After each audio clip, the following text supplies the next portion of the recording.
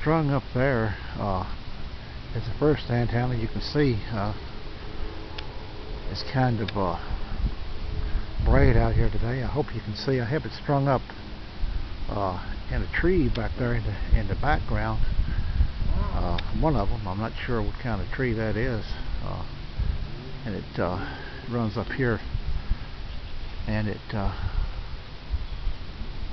hooks onto that window up there on the left side of the house here, and it goes on back there to the tree. That's an inverted, that's a dipole antenna I use on 75 meters. Now this other one over here is a Slinky dipole I have on the right side of the house, running down the right window. It's hooked just underneath of the right window there, and it runs back to another tree back there in the woods there. And in the back of the woods there is the Blue Ridge Mountains here in Virginia. Actually, that is the Skyline Drive that runs up over the mountain there in the back of the house here, and the Antennas Mountain is on the other side. But anyhow, that's the antenna I use there for 40 meters.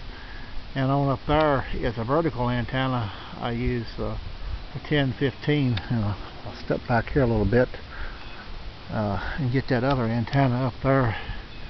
I use that one for 2 meters, and it also has a scanner antenna on it I use for the scanner, and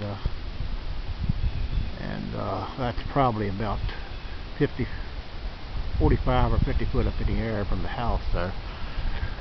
And this is a very simple antenna here, the Slinky dipole. You can buy it at Walmart, the parts at Walmart, 2 Slinkies, put them together for about $6. Make sure you run a rope through the center of that Slinky to keep it from springing around. Very important to put a rope through the Slinky to make it stable, so it won't be springing back and forth. It's pretty solid, and it does not spring hardly any at all when the wind's blowing. The wind's actually blowing out here right now. You can see it's just not affecting it at all, hardly.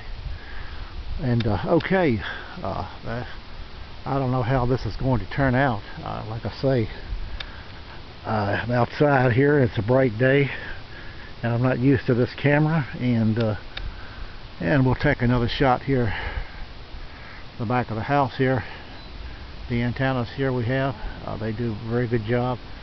On 40-75, I use the vertical up there for 10 meters. The vertical antenna for 10 meters, it works well. And the 2 meter antenna, which we have quite a few repeaters around here on these mountains here in Virginia. That Blue Ridge there gives me the 075 up on Afton Mountain, and can I get some into West Virginia and different places like that. I probably have access to about 40 or 50 repeaters that I know of, and probably some that I don't know of. Okay, that's it for here right now.